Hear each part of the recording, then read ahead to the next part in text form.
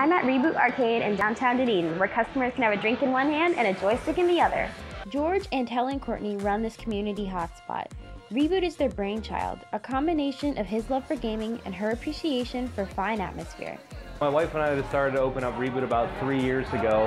Actually, the first day we signed the lease to this location, we found out my wife was pregnant, so we had to kind of figure out if we were still going to go through with it, and we decided to do it. It was a pretty busy year. George practically grew up with a controller in hand, but when it came time to open his own arcade, he wanted to do something different. Just like when people go to a sports bar, they're sitting there eating and drinking and they're looking at something. And I love sports, but I'm like, well, what if instead of sports, they could watch other people play video games, or they could watch a Twitch stream, or you could be there with your girlfriend or boyfriend, you can play Mario Kart.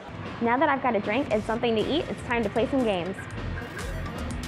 The couple traveled all over the country to curate the unique collection of pinball machines and retro arcade games. We actually drove all the way to Boston during the pandemic to pick up a Rick and Morty pinball machine and drove it all the way back in one sitting, and it was exhausting.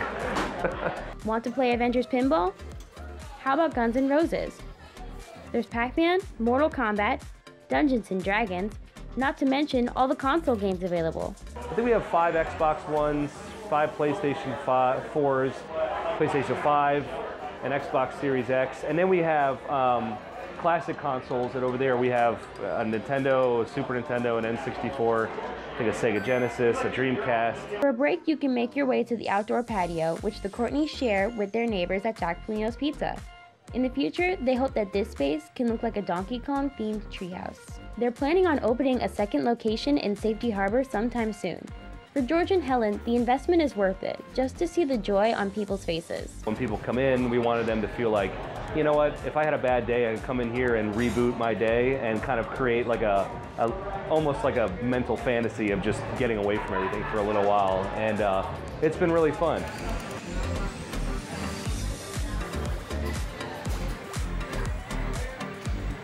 The video games, to me, are just built into my DNA. Reporting for Florida Focus, I'm Victoria Crosdale.